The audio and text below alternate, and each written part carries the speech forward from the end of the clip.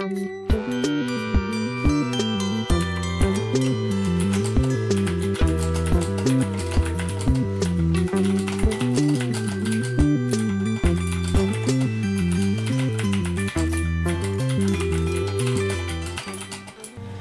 is my beloved Annie Pro Gateron switch, blue switches, 60% mechanical keyboard. This thing is a beast, and I've been wanting to talk about this for a while.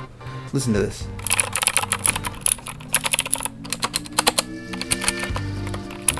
So clicky.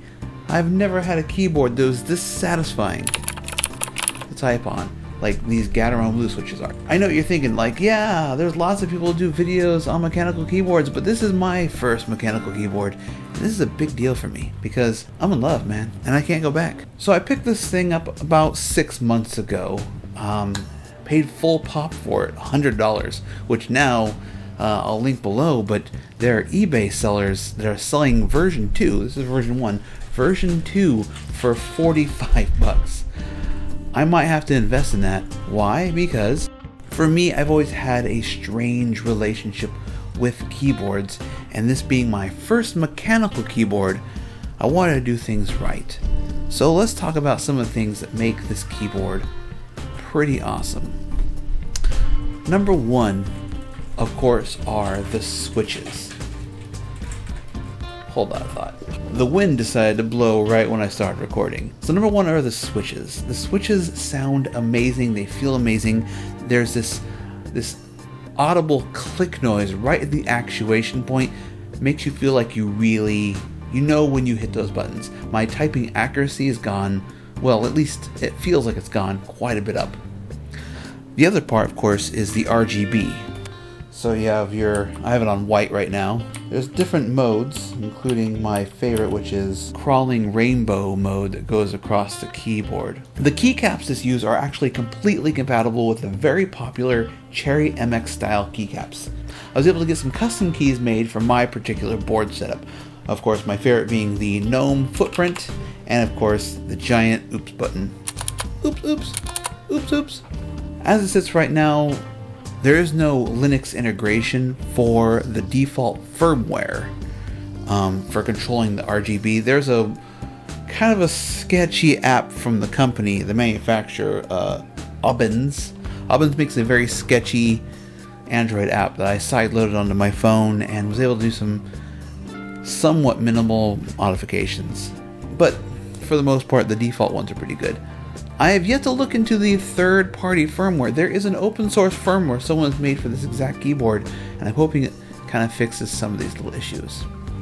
The keyboard also has different modes. There's like a gaming mode that will turn the WSD into up, down, left, right by default. There's another gaming mode where it'll convert, I think it's the Alt FN and question mark key to gaming keys. But honestly, I would say if you are into gaming, one, 60% is probably not the best option, and two, I'd probably go with more linear switches than these kind of clackety ones. So let's go into the other part, the USB/Bluetooth functionality. Now, USB, it works like any other keyboard. You plug it in, it shows up, it works. It's perfect as a USB keyboard. However, the Bluetooth keyboard is a slightly different situation. They did send along this little proprietary Obbins Bluetooth module that I plug into my Linux machine, doesn't even show up. LS-USB shows nothing. My onboard Bluetooth, it will connect, but there is a noticeable delay in between the keys presses and when the keys actually show up on screen. Having said that, the experience on Android is actually quite smooth. When I pair it with my Android phone, it's very seamless. Not quite as seamless as the USB, but still fine for getting things done. And now let's just talk about some of the downsides. Again, some of these might be solved by third-party firmware, but one of the biggest downsides is there's no way to turn this keyboard off. I put it in my bag the other day and I pulled it out and it was switched to some other mode. I believe it was it was like a Macintosh mode. And so half the buttons I wanted to hit weren't working the way I expected them to, and I had to figure out how to change that mode. Version 2 solves this. They have a physical on-off toggle Another downside, which is to be expected for the old one, USB, a micro USB versus USB-C. Another thing solved by version 2. The Bluetooth settings, hopefully that'll be something I'll try out when I get the nerve to swap this out to the other firmware. Right now it's my main keyboard, so I'm kind of scared to do anything that might brick my daily driver. Battery life. So with the backlight on, this thing only gets about 3 hours of usage. So if you're out remote playing or typing, you gotta have the backlight off. So, I mean, it's not like I spend very many hours typing in the dark or on a device that doesn't have a cable, but it's nice to be able to get a full day's work with the backlight on if I needed to. I just want that as an option. That would be a great option.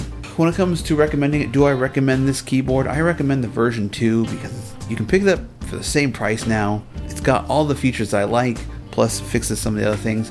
However, I do not know if it supports this open source firmware. If I do get around to getting this firmware set up, I will do a follow-up and tell you about what benefits that firmware has, not just as a firmware, but as a open source platform connected to a Linux box. Let me know if you are interested in any more keyboard and peripheral videos. On that note, guys, I will catch you guys on the next one. Peace.